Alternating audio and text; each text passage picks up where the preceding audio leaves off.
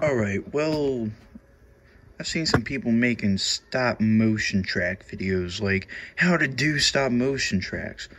If you're gonna ask someone how to make stop motion tracks, it's me, alright? Now let me show you here. All of these tracks I've been making since I was probably about the age of 9. 9 years old. 9. That's about, like, I don't know how many years. Like, but that was so many years of dedication. Like, look at this. So many tracks. Like, you can keep going and going and going all you want. Boom, another track. Boom, another track. Some of these are kind of like older ones. My very first one was the, I think it was Homestead. This one right here. Let me show you here.